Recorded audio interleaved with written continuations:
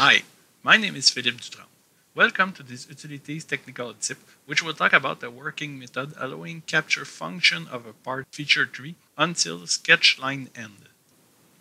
As mentioned in a previous tech tip concerning assemblies, this method named traverse allows to dive through a sub-level. In case of a part, it's permitted to go, as example, from a function to a sketch end. For certain cases, it is possible to get parts function by reverse order as they was created. It's possible too with assembly, but it's a slightly more complex case.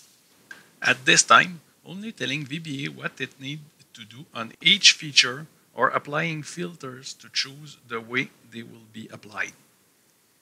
As case, we want to select a line extremity on the first sketch of a part. In the following example, it can be seen that sketch 1 has been absorbed by curve 1. In case we indicate to SOLIDWORKS that feature tree must be at flat state, sketch is obviously before the function. SOLIDWORKS will list function in this order, except if feature by position reverse is used. If so, listing will start by the last feature of the design tree.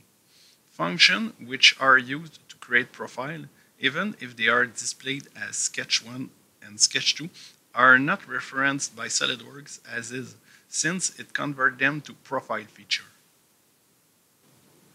As profile feature found, it's possible to select a sketch, then arc endpoint of a line by browsing sketch entity and asking him to their extremity. Thank you.